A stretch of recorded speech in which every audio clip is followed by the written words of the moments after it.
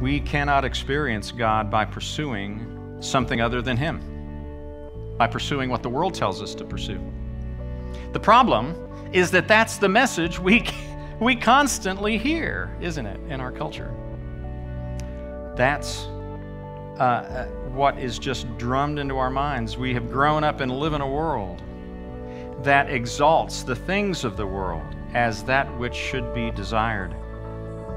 And when we conform to that expectation and we seek after the things of the world, we find that they cannot be obtained. Some will eventually discover that by God's grace, you can't get what the world promises: satisfaction, enjoyment, personal fulfillment. They can't be found in the world at all. They can only be found in relationship to God.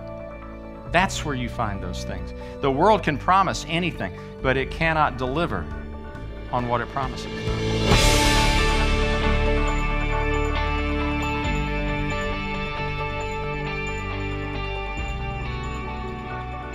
Father, we are so grateful to you. You are our Lord. You're our King. You're our Redeemer, our Creator, our Maker of heaven and earth. We thank you so much for who you are and for your presence in our lives, for your Holy Spirit that dwells within us. Father, we are changed forever, redeemed forever because of who you are and what you have done, and we are thankful for it. As we enter into this time, thank you for the worship. Thank you for our worship leaders. Thank you for the way this church loves to sing and praise you. Lord, I thank you that you have given us your word, and that, Holy Spirit, you're our teacher as we come to it. Father, we ask that you would bring us into all truth. And Father, as we look into your word, I pray that you would change us. Not that we would just learn something, but that we'd be changed by what you say. Thank you. In Jesus' name, amen. Last week, we began our study of chapter 6. Now this is in the format, included the covenant lawsuit. And you're thinking, some of you that maybe weren't here, and you're thinking there's a lawsuit in the Bible. Actually, there's a number of them in the Bible. This is one of them. The Lord brings this against his people. Last week, we ended that passage with the ethical mandate, is what I would call it, chapter 6, verse 8. Micah's admonition to do justice, love kindness, walk humbly with your God. So all three of this book and the previous two that we've looked at, Amos and Hosea and now Micah, all have that one verse in each one of them, actually. That is the kind of the pivotal moment where he speaks to the ethics of life. Amos 5:24, let justice roll down like waters and righteousness like an ever-flowing stream. Hosea 6, that God seeks steadfast love, and then 6:6, and then this one in Micah 6:8. Over the next 2 weeks, we're going to cover chapter 7, 2 parts.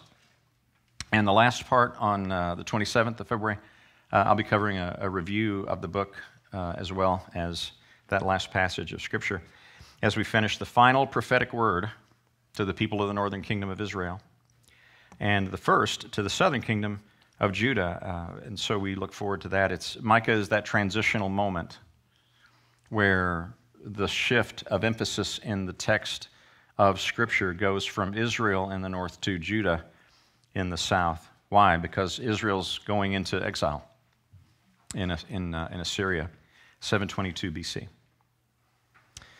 Now, as we return to chapter 6, let's take a moment and review the framework that we discussed last week. What makes this a lawsuit? Well, if you read the chapter, you'll get it. It's really obvious as you read it how this takes place.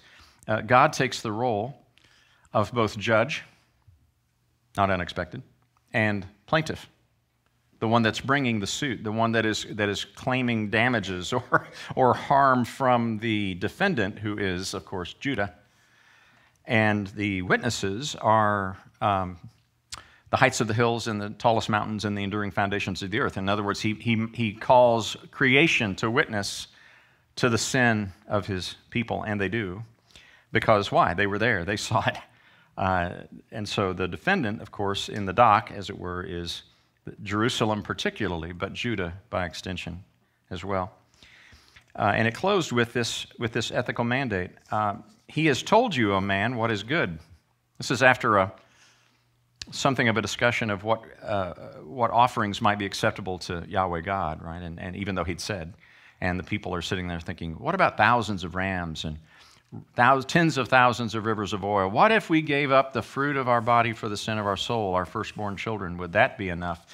And he says, no, that's utterly wrong. We talked about that. It's prohibited in Scripture. God never wanted that. What he wants is them. Not what they bring, who they are. What is he looking for from us today? It is an inadequate response to the gospel to say that God just wants us to serve him. He wants all of who we are, not what we do for him, who we are. If he has that, he has everything we do, right? He has our hands, he has our feet, he has our mind, our heart, our emotions, our will, our mouth, everything but first he's got to lay hold of us. That's the hard part. We offer everything except what he really wants, which is simply ourselves, our hearts.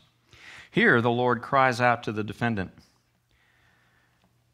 bringing the evidence of their infidelity, their faithlessness to the covenant in verses 9 through 12, and he sentences them for their guilt. Now he shifts back to being the judge. He sentences them in verses 13 through 15 with a summary statement at the end, kind of a causative statement, if you will, in verse 16.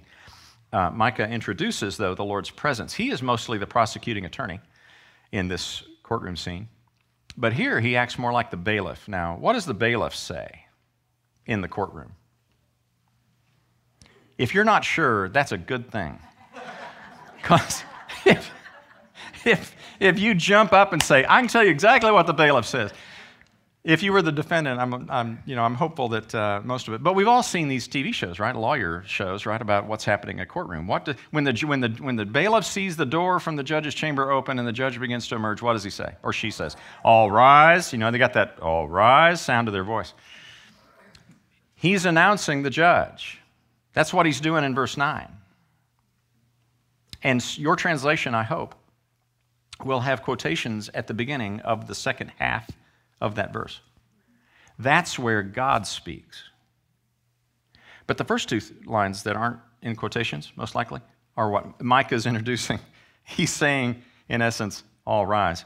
The rest of the chapter beyond that point is written in the first person. It's the divine word now speaking to the people. But first we're going to look at what Micah says. Let's enter the text at verse 9. The voice of the Lord cries to the city. Let me just pause there. The voice of the Lord cries to the city. Now, in the text, of course, we would know, right, that that's Jerusalem. I don't think that's the interpretation. I don't think that's the only application.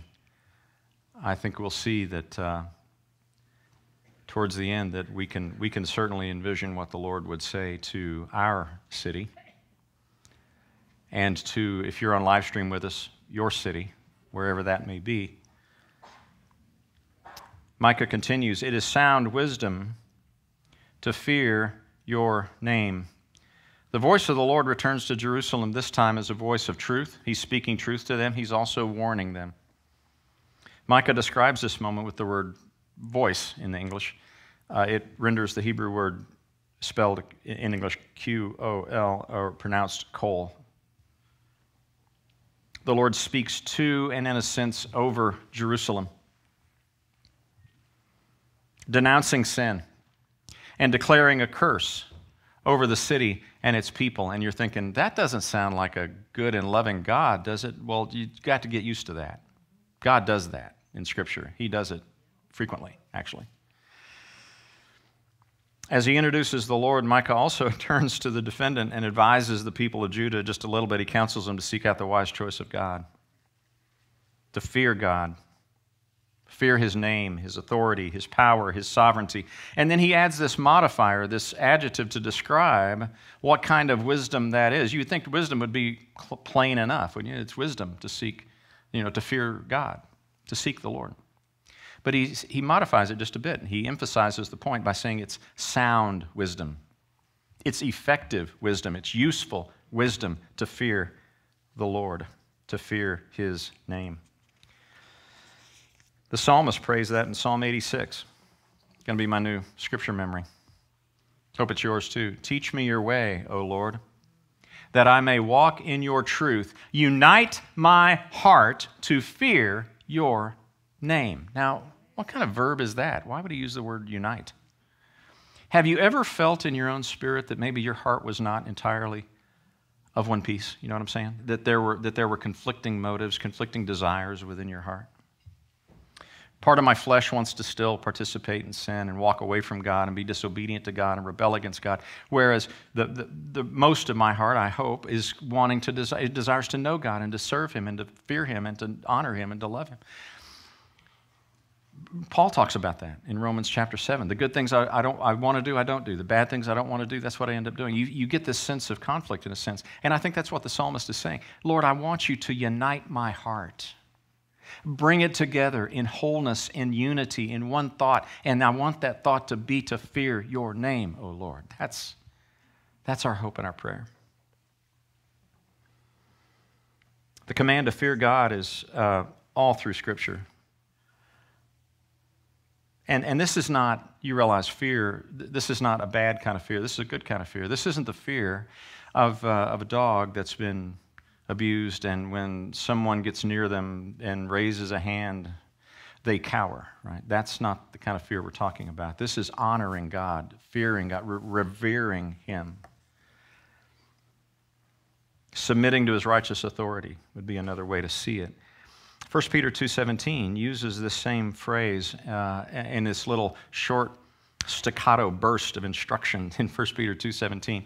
Honor everyone. Love the brotherhood. Fear God.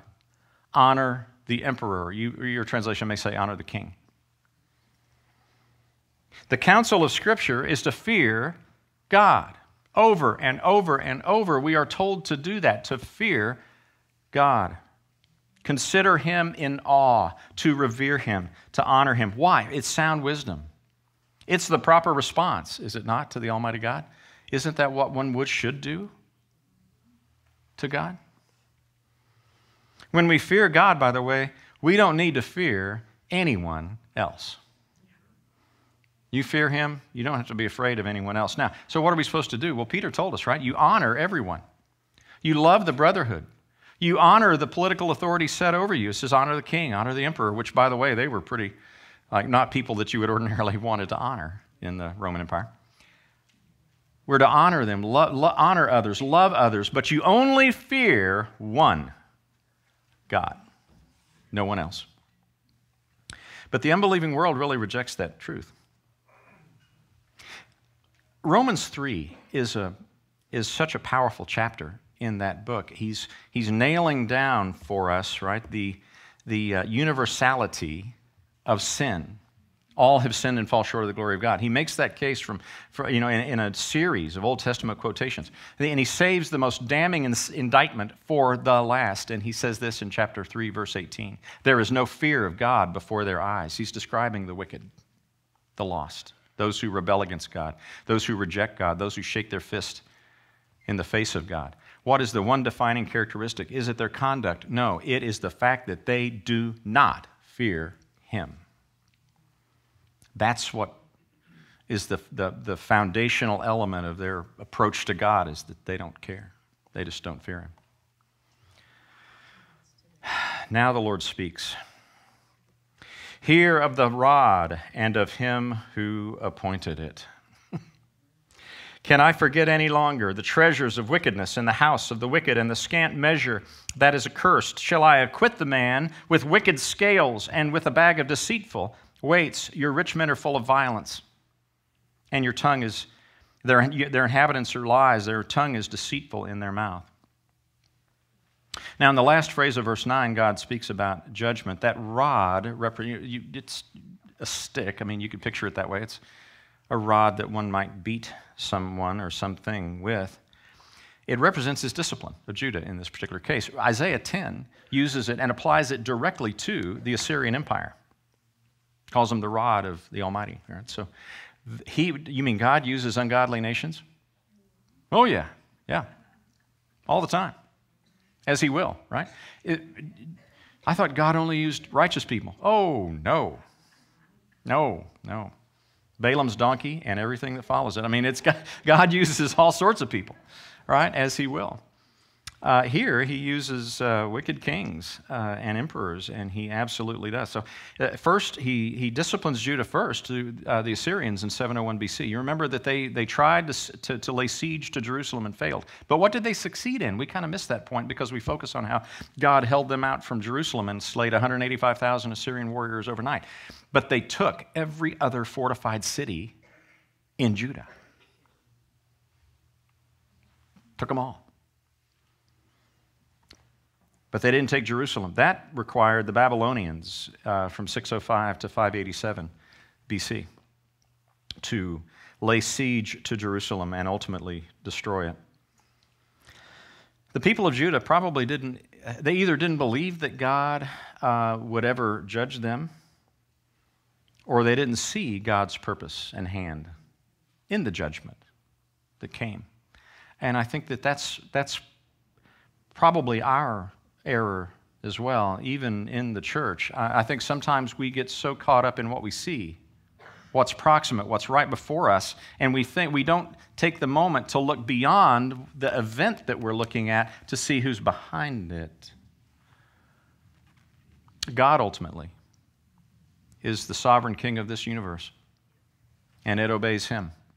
And the events that we see, the events of our own lives, are 100% within his control. And I don't think Judah necessarily understood that the way that they needed to. The witness of Scripture is clear. God brought this suffering upon the people. God brought the calamity upon Judah. That's why it says, "Hear of the rod and of him, God, who appointed it." The word appoint means to select or to set aside for a special purpose. God was using the Assyrian nation. God was using the Babylonian Empire. Nebuchadnezzar, particularly in the case of Babylon, to discipline his people in order, don't miss this, to bring them back to himself. This wasn't punishment. This was discipline. He's teaching through this. Well, this really hurts. Yeah. Anybody else remember that? Your parents said, "This is going to hurt you worse than it hurts me." This discipline that can come our way when we need to be disciplined, even from the Lord, right? I'm not saying it's not painful. It can be. But in the case of his children, it is unfailingly redemptive. It is meant to bring us back, to restore us. But the case for the judgment is a familiar one. It's one we've seen before. Injustice and dishonesty within the covenant community. He says, "Can I forget any longer the treasures of wickedness in the house of the wicked and the scant measure that is accursed?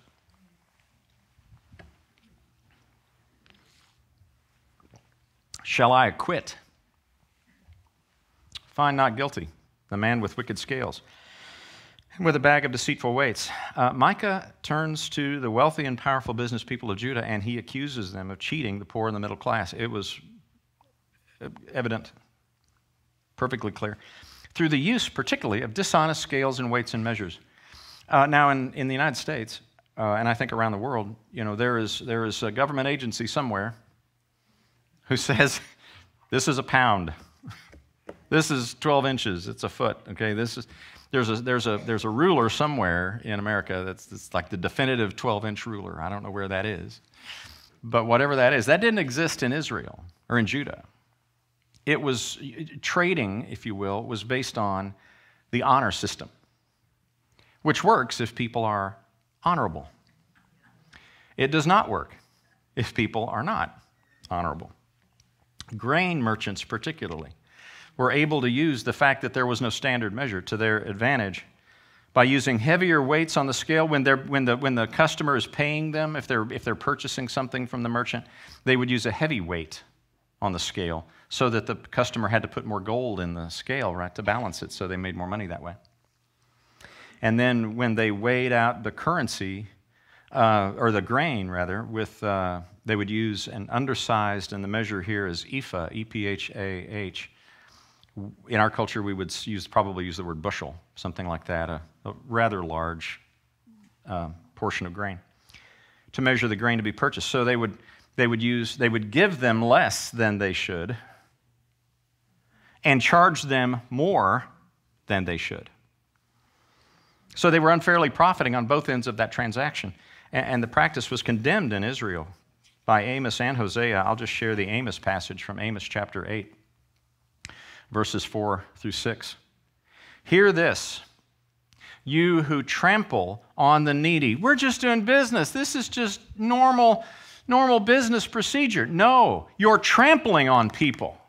Do you understand that, merchants? You are trampling on the needy, and you're bringing the poor of the land to an end. You're killing them. Saying, when will the new moon be over, that we may sell grain, and the Sabbath, that we may offer wheat for sale? Can't this Sabbath be over with? We could be making money right now. This has to end. We've got to get back to work. Instead of recognizing the value of the festivals of the people and the weekly Sabbath.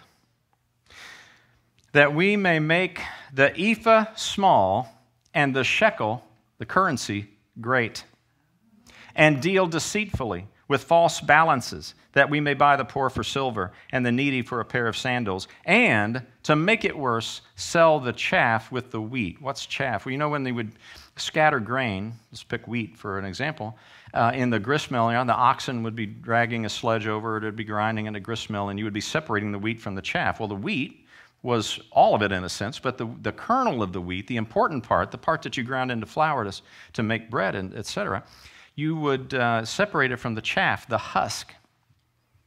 And eventually, that chaff turned into basically dust because the oxen keeps walking over it and over it and over it. And then so we're going to sell that with the wheat.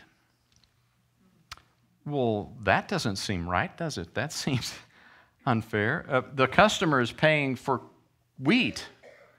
They're not paying for dust.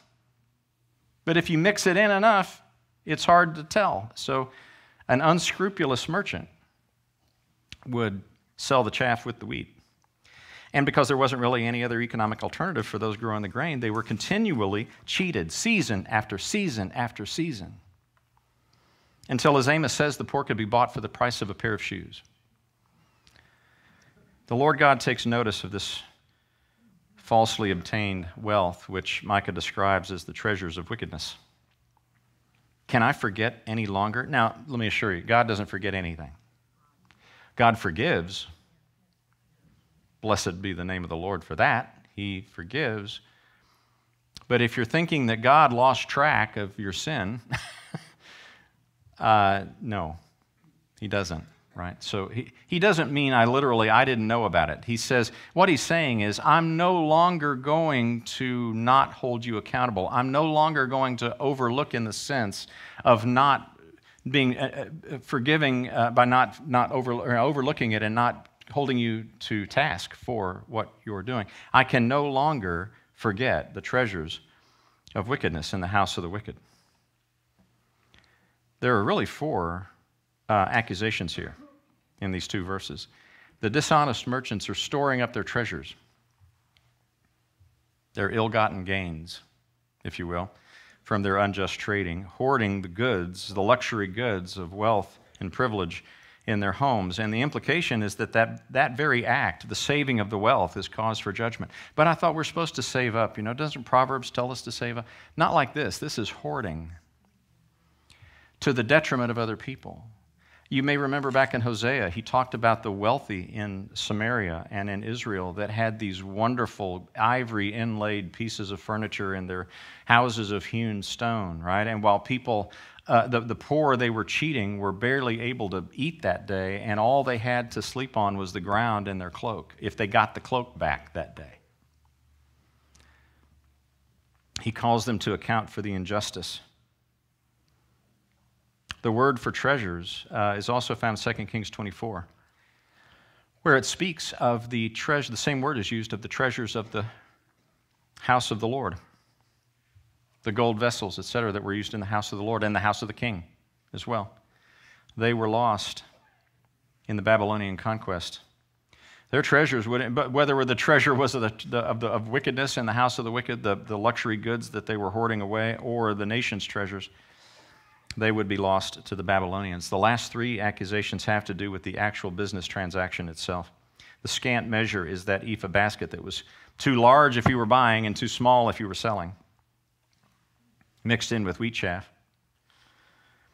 And the Lord was not going to acquit or hold guiltless the man with wicked scales that can be adjusted in the merchant's favor so as to cheat the farmer, nor a bag of deceitful weights. Now, some of your translations may say two kinds of weights. That's the literal translation. But the reason that people use the word deceitful is because that's what the ultimate outcome of it was. They would use heavy ones when they wanted to and lighter ones when they wanted to, so that they would always profit from the transaction. But it was deceitful.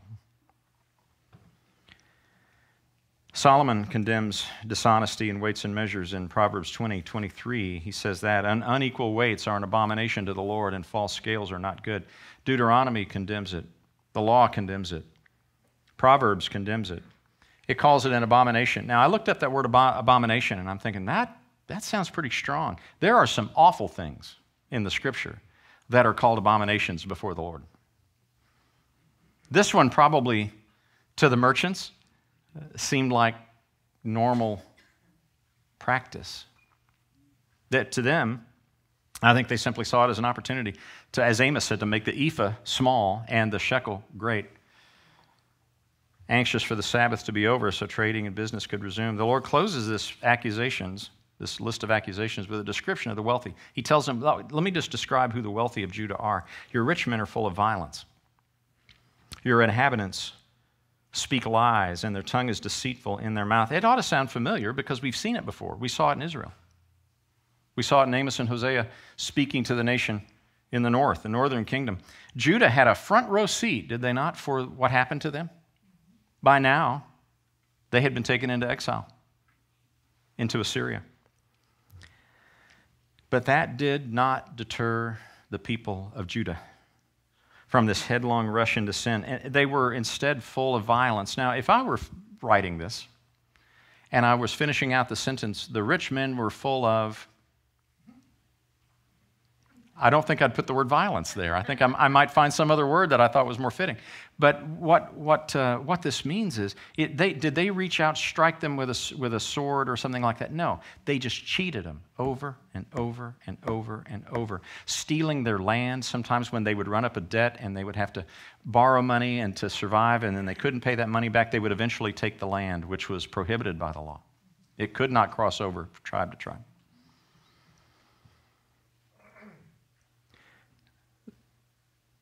What they did amounted to violence. Previous oracles talked of stealing land through legal but unethical transactions in the gates. And lying was their native language, spoken by a deceitful tongue. Now, to draw together this first portion of the text, 9 through 13, we should return to the first line, 9 through 12. The voice of the Lord cries to the city. In this context, the Lord is crying out, proclaiming to Jerusalem, "Take heed to your lives, for you must hear the one with the power to both judge and discipline you. He has examined you and found you wanting. You are wicked in your conduct, cruel in your relationships, violent in your ways, and deceitful in your words. Judah, you are entirely deserving of the judgment oracle that follows next. The judge is about to pronounce the sentence." The next passage in chapter 6 is a wonderful example of a particular type of teaching or scripture. You tend to find it in the prophetic books like this. You can also find it in the prophetic parts of historical books as well. It's common in ancient cultures. Israel, of course, we don't, you don't always get that sense when you're reading the scripture, but Israel existed in the context of other nations, right, around them. and were influencing, and Moses used one particular element of what was common in that day to frame up, if you will, the book of Deuteronomy. And it was called a suzerain treaty. Now, that's a word we don't use very often. Suzerain. So if you go home today and go, I think I'm going to play Scrabble, there's a winner for you right there. Suzerain.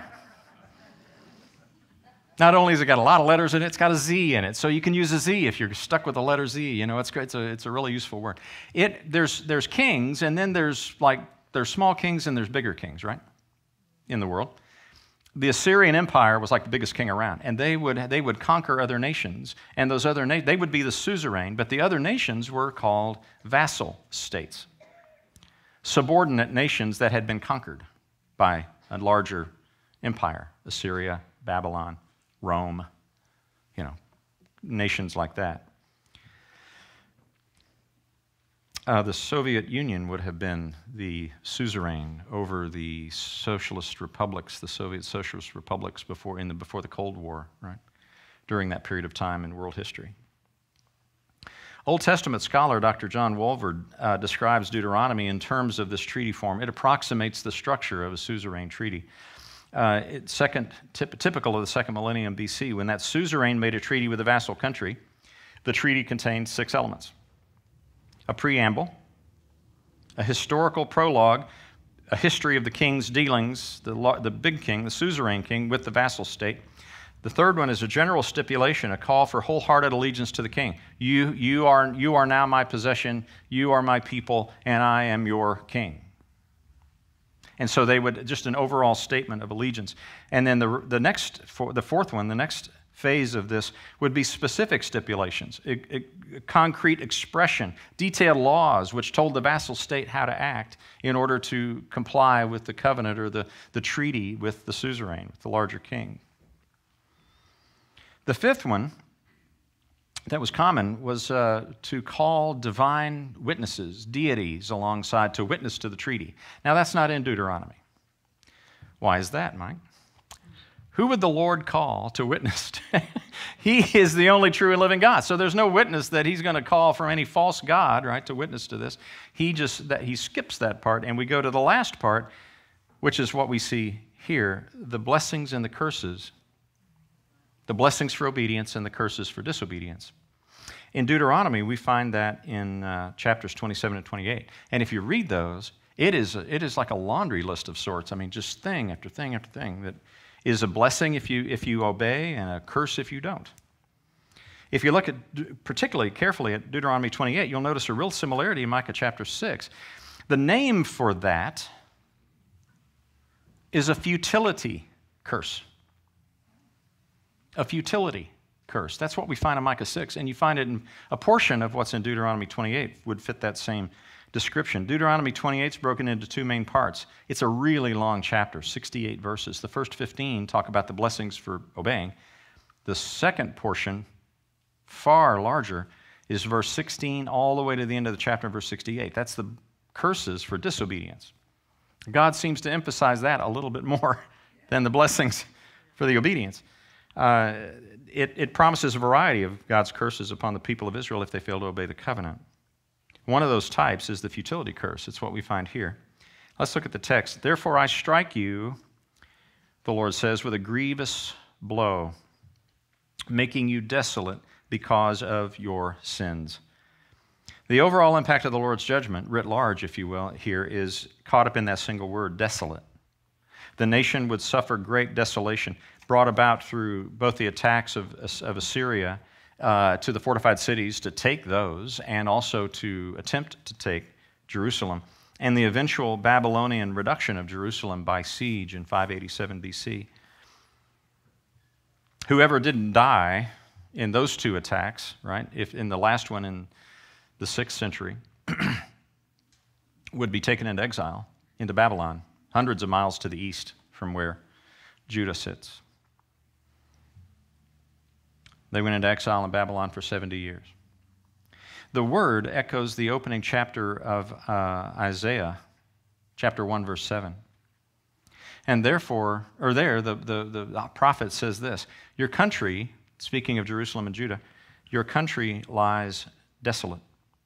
Your cities are burned with fire. In your very presence, foreigners devour your land. It is desolate as overthrown by foreigners. In the prediction, of course, it's the Babylonians. Micah tells us that. Isaiah in chapter 1 does not. But after the summary statement up front, the Lord's judgment continues in detail in verse 14. You shall eat, but not be satisfied. There shall be hunger within you. You shall put away, but not preserve. What you preserve, I will give to the sword. You shall sow, but not reap. You shall tread olives, but not anoint yourselves with oil. You shall tread grapes, but not drink wine. Here begin the futility curses. The names should be obvious by now, right? Names for the futility that God's people experience when they rebel against Him and His covenant. And under His judgment, they find that all of their labor, all of their work is made pointless, useless, futile, of no value. Don't forget now, God is speaking to the rich and the powerful, those for whom life appeared to be just wonderful. Even to them, He says, you will endure futility. Those, they looked blessed, but were they really? That's my question, and I think the answer is no, they are not. They shall eat, at least a little, but they'll never experience the sense of being filled. Now, I was fortunate enough to grow up in a place near a lot of my family, and we would go to family reunions. Tearing up just thinking about it. I was like 12, right? You show up, and if you left hungry, it's your fault. Because, man, there was so much to eat. There was so much food. People would just be bringing food like mad. And then that's when the 12-year-old discovered the dessert table.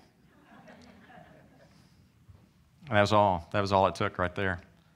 I said, and you get this sense of fullness. You know what I'm saying? I wasn't hungry anymore. That's not happening here. You eat, but you're still hungry. You're not satisfied by what you ate. It carries the idea of slow starvation, of never eating enough to not feel hungry.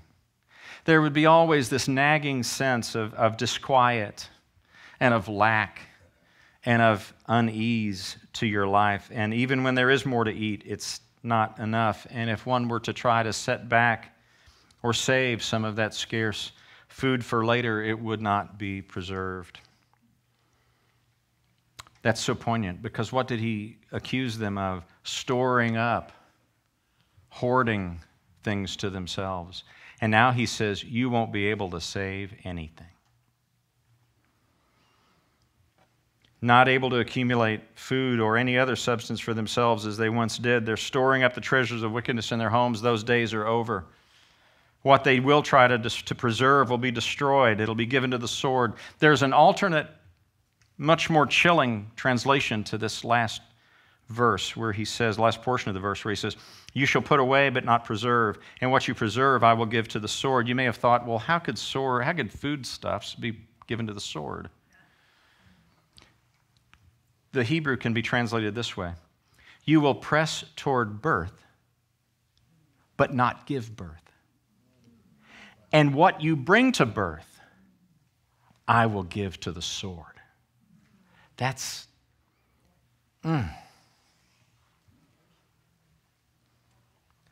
They shall plant and sow as best they can, but each year the crop will fail. Perhaps from drought, as God withholds the early and late rains, so needed for cultivation in Palestine. Think of the frustration and the hopelessness. It's hard being a farmer anywhere. But as this farmer sows in Judah, and they're praying for the rain, right, that never comes, hoping for a bountiful harvest that is desperately needed but never appears. The olives that were so valuable and essential would never result in the oil that the people depended on for everything from their diet to their skin to their economy. They would tread grapes into juice and then ferment the juice into wine, but never enjoy the wine. Once produced, wine can spoil, so can olive oil, or it can be stolen, lost to thieves, or to the attacks of the Assyrians or the Babylonians. For what the enemy did not take for themselves, they would destroy. They would leave nothing for the people of Judah that remained. The poorest of the land, as the scripture says.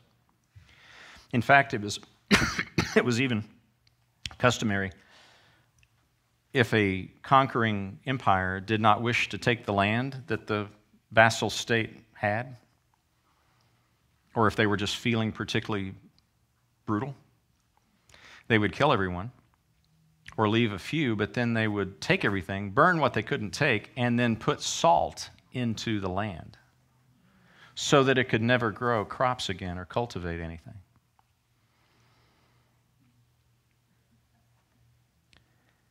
Futility. Amos says much the same thing in chapter 5, verse 11. He also connects the judgment to the economic injustice inflicted by the wealthy in Israel against the poor. Look at chapter 5, verse 11. Therefore, because you trample on the poor and you exact taxes of grain from him, you have built houses of hewn stone, very difficult, very expensive, but you shall not dwell in them.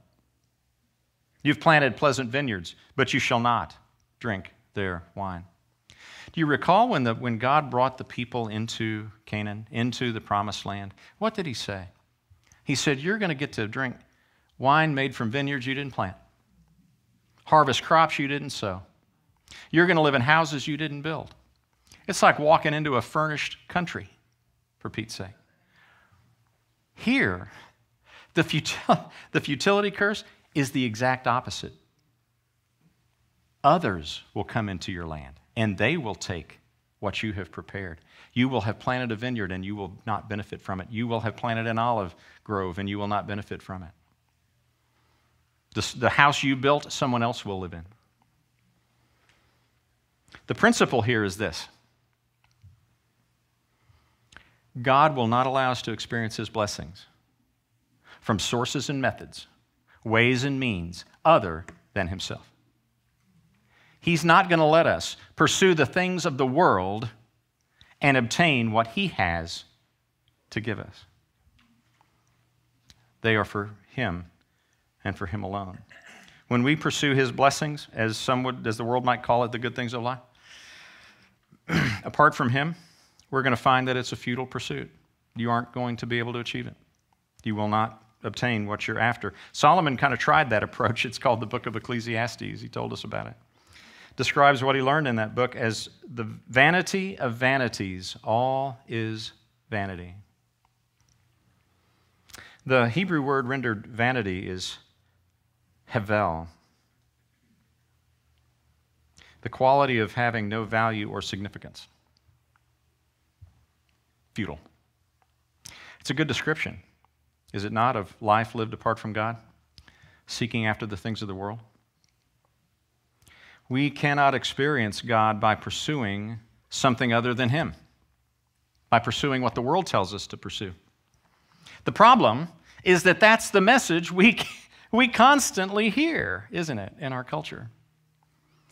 That's what is just drummed into our minds. We have grown up and live in a world that exalts the things of the world as that which should be desired. And when we conform to that expectation and we seek after the things of the world, we find that they cannot be obtained. Some will eventually discover that by God's grace, you can't get what the world promises: satisfaction, enjoyment, personal fulfillment. They can't be found in the world at all. They can only be found in relationship to God. That's where you find those things. The world can promise anything, but it cannot deliver on what it promises. To seek after that from a source other than God is to pursue futility, as the people of Israel painfully learned. There's a lot of lies in the world, aren't there? We don't lack for lies in the world to hear, but there is a big lie. There's a lie that subsumes all other lies. And we heard it in the garden in Genesis. You can be God. You can have everything you want, and you do not need to follow God. God's going to hold things back from you. You just pursue your own agenda. You pursue the things of the world. You pursue what you want. You follow your own heart. There is an end to that path. That is true. There is an end to that path. Death. You aren't going to find life at the end of the path the world wants you to walk. Can I say that, church, to you clearly? That's not where that path goes. It leads to a disappointing end, one where your labor is in vain and your efforts are futile, and ultimately it's a life of hunger and thirst and dissatisfaction and loss. That's where the world's path takes you. God's justice, some would call it God's economy, ensures that when we live in disobedience and rebellion before Him, we will not experience the blessings that would be ours when we walk in obedience and in faithfulness. There is one way to experience all that God has in store for you, and it's to pursue Him. You aren't going to find Him by pursuing the things of the world. Haggai is another one of the 12. Chapter 1, verses 5 and 6, he says this. Now therefore, thus says the Lord of hosts, consider your ways. You have sown much and harvested little. You eat, but you never have enough. You drink, but you never have your fill. You clothe yourself, but no one is warm. And he who earns wages does so to put them into a bag with holes in it. What a beautiful description of walking the path of the world. That's where it goes. But it begins, understanding that, begins with this: considering your ways. Some of you, I can tell, are wearing glasses. No judgment here. I wear glasses. But when I do, you know what I do? I find myself just kind of focusing on my world around me, right? I'm looking through them. I'm not looking at them. I'm looking through them. I don't really think about the fact that we're looking through a pair of lenses. It takes some effort to, as it were, spiritually speaking, pull the lenses off and look at them and consider our ways. To see our lives the way God sees our lives. He says, I know you think you're doing great, but you're earning wages and you're putting in a bag with holes in it. You're hungry, and you've been hungry for so long that you don't really realize what it means to be full anymore. There's a difference between the adversity that comes to people who are walking with Christ. I'm not going to sit here and say that everything that happens to a believer is just perfect all the time. We all know that's not true. But I will say this very clearly. When adversity and difficulty and trial and tribulation come to a believer, what is happening? God is using that to mature us, to transform us into the image of Christ. He is doing that so that He can make us more like Him, because you don't always become more like Him in the good times, in the easy times. It's often in the adversity that we face, that we learn to grow a little closer, depend a little more, walk a little more obediently with the Lord. But that's not true for the world and those in the world. For them, that life of futility is one where you just continue to try to live according to your own selfish desires, in accord with the principles of the world and the flesh and the devil. Expecting somehow, insanely, from those life choices to find fulfillment and happiness and contentment and security. When you walk in those ways, you can expect that life is not going to go well for you. It may look like it on the outside.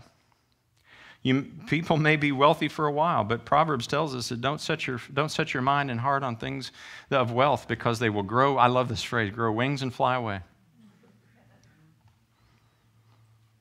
Indeed. Seeking that path, walking the path of the world, is not where you find a sense of abiding wholeness and satisfaction. There is no sense of persistent peace.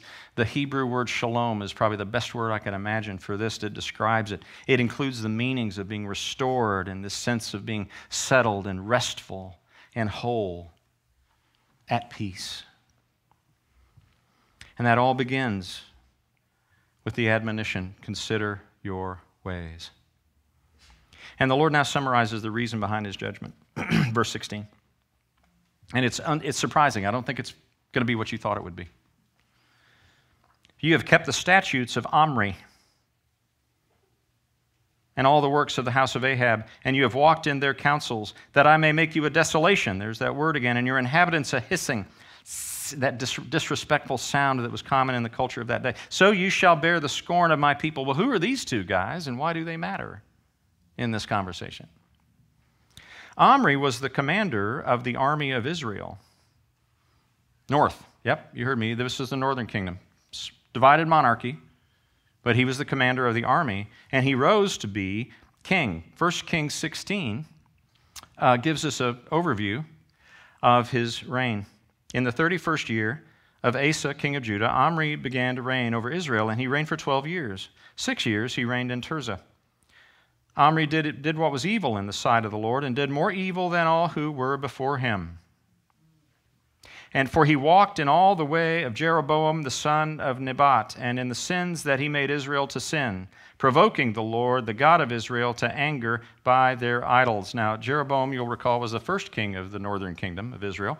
And what did he do? What was his? He is the one that established the golden calves to be the idols for that nation. Omri walked in his ways. What's not mentioned there? Unjust behavior. He focuses on idolatry. Let's look on to the next one. As idolatrous as Omri was, his son, Ahab, was worse. 1 Kings 16, later in the same chapter, 29 to 33, some selective 29 to 30, and then 33b. In the 38th year of Asa, king of Judah, Ahab the son of Omri began to reign over Israel, and Ahab the son of Omri reigned over Israel in Samaria, the capital, 22 years. And Ahab the son of Omri did evil in the sight of the Lord more than all who were before him. Ahab did more to provoke the Lord, the God of Israel, to anger than all the kings of Israel who were before him. Now, why does God name... And by the way, he didn't marry well either. Anybody remember Ahab's wife? Jezebel. She was the daughter of the king of the Sidonians and brought in Baal worship, and Ahab established worship centers to Baal in the capital city. So why does God name these two kings of a different country more? I mean, the northern kingdom, these weren't even associated with Judah. What is it about them that was the cause, or he's pointing to them as the reason for the judgment of Judah, for following in their counsels and in their ways? God is going back to the root cause of the wrongful injustice within the community that he's already pointed out about the dishonest weights and scales and things of that nature, the hateful abuse that was common in that day, right? He's going back to the root cause of that, and it was the sin of idolatry. Because idolatry, being in wrong relationship to the living God, setting our focus on our own false gods of wealth and desire and power and relationships, results in the injustice. When we're in wrong relationship to God, we're ultimately going to be in wrong relationship to people too. If we don't know God, how is it that we're going to treat people in kindness, as he says in verse 8? To do justice, to love kindness. If you do not know the God of all creation and you're walking according to the path of the world, how are you going to do that? The answer is you don't. From whence rises injustice in the world? It is from a wrong relationship to God in the first place. It's from valuing something more highly than him. It can be a golden calf. It could be power. It could be fame. It could be fortune or money. Whatever it is. Whatever that idol is for us. For Judah, they would pay a steep price for their sin. Time was running out for them. In fact, the choice was already made. But what about our city? If you're on live stream, what about your city? If the voice of the Lord were to cry to our city, to us today, what would he say? Would he speak only of condemnation as we have refused his call of repentance and forgiveness for too long? Would he pronounce over us and our land the same curses of futility which fell upon Jerusalem and Judah? Would our future look as bleak as theirs? Hopes of joy and purpose and fruitfulness lost in the chaos and confusion of prideful, arrogant, greedy sin, of self-directed lives focused on personal gain, far from any light of compassion and love. Is that what the Lord would cry over our city? Would it be words of judgment or would it be words of hope? Is there yet time? Is there yet a chance for our city, our nation, our people, for us to turn back to God? In 1843, a struggling writer who went on to do quite well, named Charles Dickens, wrote a novella called A Christmas Carol. You might have heard of it. One Christmas Eve, the miser, Ebenezer Scrooge, is visited by three spirits: Christmas past, Christmas present, and Christmas yet to come, and they show him vignettes of his life. And as the story closes, Scrooge is shown a grave, unkempt, uncared for, unknown. And a tombstone is above that grave, and he cannot bear to look at the name. And in fear and desperation, he cries out to the Spirit this question: are these the shadows of the things that will be? Or are they shadows of things that may be only? Our God is a sovereign God, church. But he's also a merciful God. Praise his name. He's patient toward sinners, and he's patient toward his people. Amos 5:6 says it wonderfully well. Seek the Lord and live. Seek the Lord and live. Is there an antidote for the poison in our world? That's it. Seek the Lord and live. Is there yet time? Hebrews 3:12 and 13 says this. Take care, brothers. Be careful, lest there be in any of you an evil, unbelieving heart, leading you to fall away from the living God, but exhort one another every day, as long as it is called today, that none of you may be hardened by the deceitfulness of sin. Is there still time? There is, as long as it's called today. I don't, well, how long, Mike? I don't know. My sense is not very long, but I don't know. But I do know this. He yet tarries.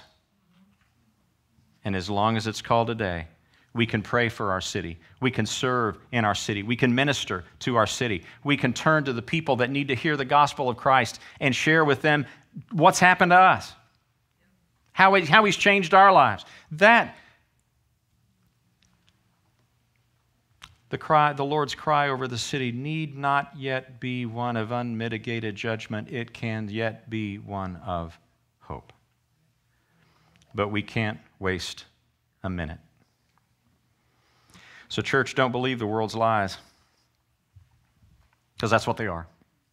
They sound believable. We hear them all the time. And if you tell a lie long enough, it starts to sound like the truth.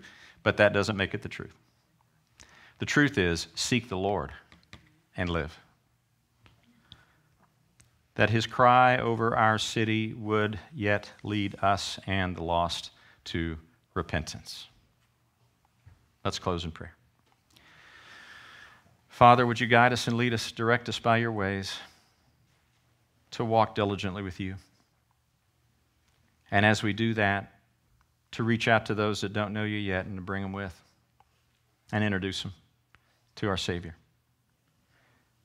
God, make us diligent in prayer, faithful in service, useful for your kingdom. In this city and every city in America, in this church and every Bible-preaching, God-honoring church in America. May it be so, Lord. In Jesus' name, amen.